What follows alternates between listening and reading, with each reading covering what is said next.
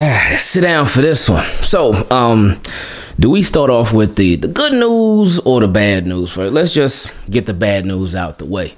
So, I mean, you see the title of the video, and it's very concerning. Jimmy Smith was carted off during practice today. They said there was about 30 minutes left, and he was in, I think, one-on-ones with Mark Andrews, got tangled up. I guess he fell the wrong way, and he got carted off. I haven't heard anything after that. Haven't heard any updates, anything like that, saying what the status of Jimmy Smith is.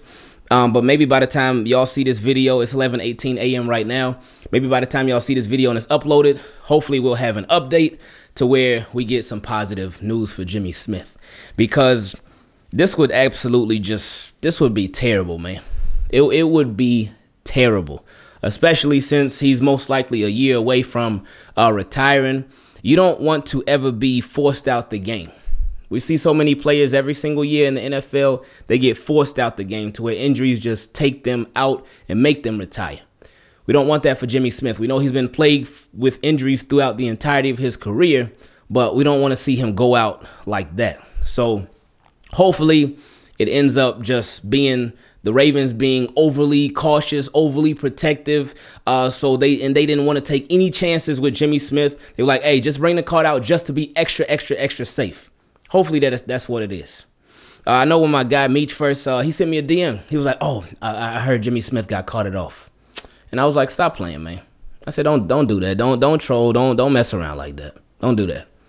But then I started looking around and I saw it and I was like, oh, man, it sucked. It sucked. So again, hopefully this is just a short-term thing and an overly cautious thing by the Ravens. Other, I guess, sort of bad news was that Lamar Jackson wasn't out there today. Now, with Lamar Jackson not being out there, he was eligible to return today, but I know Jeff Zrebiec, he talked about it yesterday. He tweeted it yesterday that while Lamar Jackson, he could return today, and I believe they said he was in the building, but just not practicing or anything like that. But Jeff Zrebiec, he gave us sort of a heads up on to sort of drop our expectations a little bit for Lamar returning today. Even though I was still hoping, I was still like anticipating. I was like, oh, come on, let's go, baby, come on. But Jeff Zrebiec, he talked about it yesterday where he said that he doesn't expect the Ravens to like rush him back and be like, okay, Lamar's back, all right, put him out there. He talked about it that with the Ravens, he expect them to just go through the protocols and whatnot and just double check everything to make sure everything is good to go with their starting quarterback. So I guess tomorrow would be the new day to expect Lamar Jackson to make his return back to the practice field for the Ravens. And that's going to be exciting. That's going to be a beautiful thing. Like I said yesterday, it's like when you watch WWF and you hear rumors and stuff, especially in the day and age of the internet. If you're watching like WWE and internet stage, but when you hear rumors about, oh, this person's, they getting ready to return, they set to return, and you go to all them rumor pages and all that, and you're like, oh yeah, it's going down tonight, and then WWE hits that swerve, and it's like, oh, they don't show up, and you're like, oh.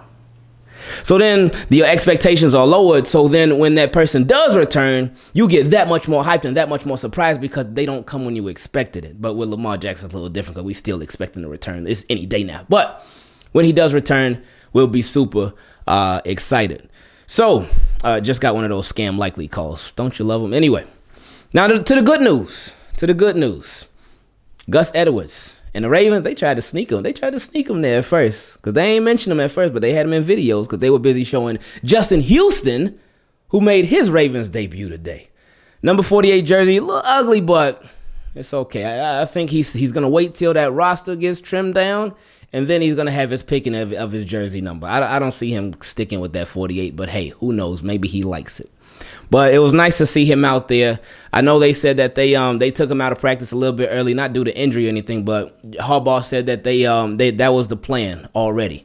So shout out to Justin Houston. He is officially a Raven. He was officially in the building. So that's a beautiful thing. But like we talked about too, in the video where they were showing Justin Houston, there was Gus Edwards standing there with J.K. Dobbins and some other running backs too. And it was a beautiful thing to see. Because Gus Edwards, he of course was placed on that COVID list a week and change ago. But now with him being back, that makes the Ravens that much stronger. And you just feel like it's nice when these guys that they're starting to come back. Because when you have all of your guys, you have different guys getting reps, you have different guys being available now, it just puts the team in motion. And the team can sort of get ready to hit that stride. So that's a beautiful thing. We got preseason coming up next week. So that's going to be exciting. These are exciting times, man. Super exciting times. Some other news. They had the presser today. The presser featured Derek Wolfe, and I love how he started it. He said, "No stupid questions. No stupid questions." So shout out to Derek Wolfe, but some of the things he mentioned, he didn't mention anything significant, but he talked about how he misses the fans, and he's really glad to have the fans back, because with the fans, he's like, oh, last year, if you made a big play or something, you'd be like, all right, on to the next play. But now with the fans, you make a big play, you hear the screams and the cheers and all that, and it's a beautiful thing. So shout out to Derek Wolfe. They also had the Ravens defensive line coach Anthony Weaver, who used to, I think he was the defensive coordinator with the Texans last year. But he, of course, former Raven, played with the Ravens before, so he knows what it's like to be in the building. But he's back now as a coach. And I know it's always funny that's what a lot of fans do. And I think they do this subconsciously. A lot of fans do this when they know a player is up there in age and they pass their prime and they like really slowing down. A lot of fans subconsciously, oh yeah, that player, I hope he returns back to be a coach. I hope he comes back to the Ravens as a coach. So it happened with Anthony Weaver. He came back as a coach. And he talked about how he loves seeing how he watches the 30 for 30s and all these teams that won their championships and whatnot. And he sees the players all coming back to celebrate together and the team celebrate together. He says he wants that. He wants to be a part of that. So that's going to be, well, hopefully, that's what he ends up getting to do. But it's going to be a very interesting season. Justin Madubuike, he also spoke. And Justin Madubuike, a very, very humble guy. He talked about how now, because they asked him, what's the difference between this year and last year and whatnot? And he said, I just got another year of experience. Got another year of experience. And we remember last year, he got hurt in training camp, I believe. So he missed like the first 3 weeks of the season. And something that I talked about last year and talked about it whenever we speak about Justin Madubuike is that, the Ravens saw something special in him last year because he was injured. He was not ready to go week 1. He was not ready to go week 2. He was not ready to go week 3. He was injured. But with the Ravens, they could have placed him on the physically unable to perform list. And that would have gave them a roster spot. So they could have brought somebody else up. They could have kept somebody else on the roster. But they kept him on the active roster. So with them keeping him on the active roster, even though he was not ready to play, that let me know that how highly the Ravens felt about him. And when he was ready, that they wanted him back as soon as possible. They didn't want him to have to wait an extra couple of weeks if he was still on the PUP list. They wanted him back right away.